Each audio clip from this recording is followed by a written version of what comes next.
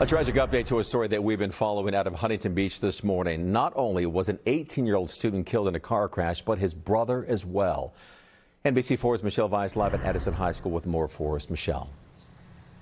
Good morning, Michael. The younger brother, Jeremy Page, who was just 17 years old, did not make it. He was pulled off life support, and that was confirmed early this morning. Hearts here in Huntington Beach are so heavy, as you can imagine. The procession for Officer Vela passed right in front of Edison High School, where two upstanding students, described by their peers, two football players, are now gone, their family numb. But this community, I can tell you, is coming together for them.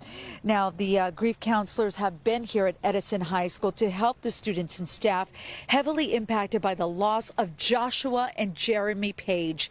The two were riding near the intersection of Newland Street and Yorktown Avenue yesterday morning in their older model Ford F-250 when they collided somehow with the Chevrolet Silverado truck belonging to the City of Huntington Beach. At this point, investigators do not think drugs or alcohol played any factor in this collision. But last night, hundreds came out and supported the family. One of the speakers, Josh's girlfriend, Rachel Arnold, she shared these pictures with us, and Josh had just given her a promise ring too. She said Josh had dreams of enlisting in the Navy and becoming an underwater welder, but she says it was his little brother, Jeremy, who Josh looked up to because of his kind and caring ways. This entire community really is at a loss for words. Seeing on social media especially, it's impacted a lot of people regardless if you knew them or not.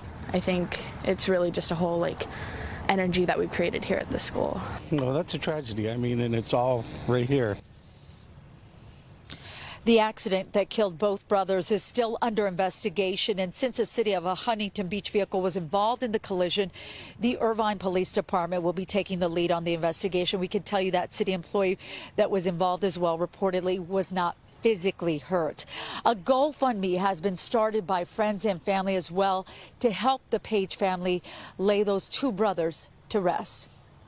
That's the latest in Huntington Beach. Michelle Valles, NBC4 News. Michael, back to you. All right.